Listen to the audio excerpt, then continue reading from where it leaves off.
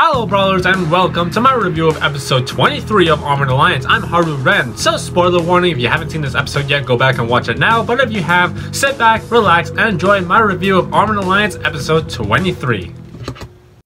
The first part is Awesome Brawlers and Haavik. We recap from last episode where Ajit is taken by the security force after returning all the stolen art, and the Awesome Brawlers decide to go battle. And then Haavik shows up on a unicycle. Oh, hello, Awesome Brawlers! Whoa, whoa.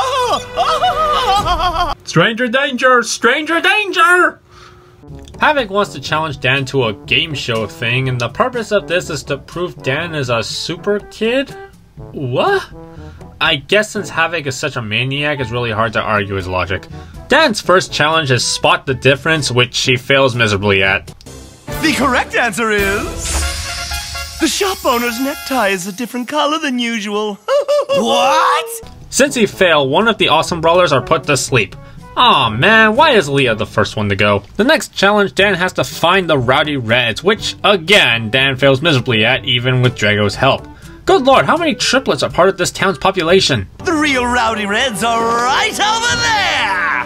Peekaboo! Holy cow, that animation. Failed to pass the challenge! Hold on! Huh? If they've been here the whole time, then he hasn't failed the challenge. Since the challenge was to bring the Rowdy Reds here, right? Okay, my friend, you got me. Damn, Winton pulling out the objection card. So after being saved by Winton's miraculous lawyer skills, they plead with Dan to take the next challenge seriously. Only for Dan to not take it seriously. And the next challenge is... go and bring back a cloud. There, you wanted a cloud? I brought you back a cloud. This guy's name is Cloud. You didn't say specifically to bring me back the result of floating water drops and ice crystals. Winton the lawyer gets put to sleep after Dan fails again. You know, these challenges aren't very fun at all. You've basically been cheating this whole time. What? Come on, Dan. I think after the first challenge, this is clearly a think outside the box game. That's not cheating. That's just you not being able to think. Oh yeah, if Dan loses, the Awesome Brothers will be put to sleep forever. Did Haavik seriously just make a death threat? Okay, so before getting into the next episode, we actually got a more better view of what Haavik's character is like. He's clearly a maniac that wants to amuse himself, and he's sadistic, making Dan go through all these tricky challenges. He's kind of reminds me of the Joker, kind of. This is actually a great formal introduction to our main heroes of the main villain, since the Awesome Brothers never met Haavik before. The next part is First Fusion, Drago and Tretorous. Wow, okay, spoil it, why don't you?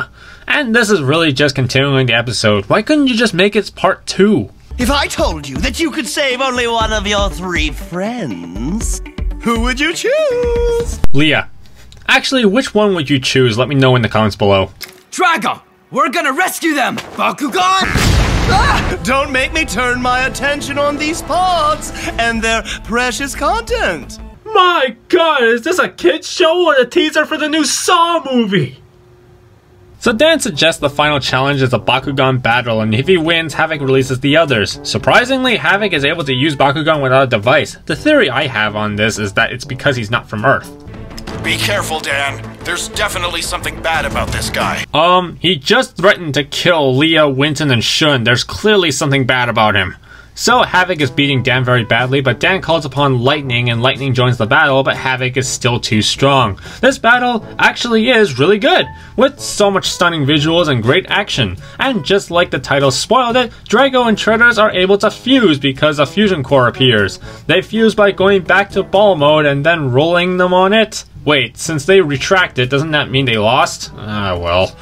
Drago x Tretorous is finally in the show and easily defeats Fangzor x Matanoid. Haavik leaves, but clearly this is not over as he has more plans for Dan in the future. My ultimate show has found a star in Dan Kouzo. So that was episode 23 of Armored Alliance. Let me know what your rating of the show was in the comments down below.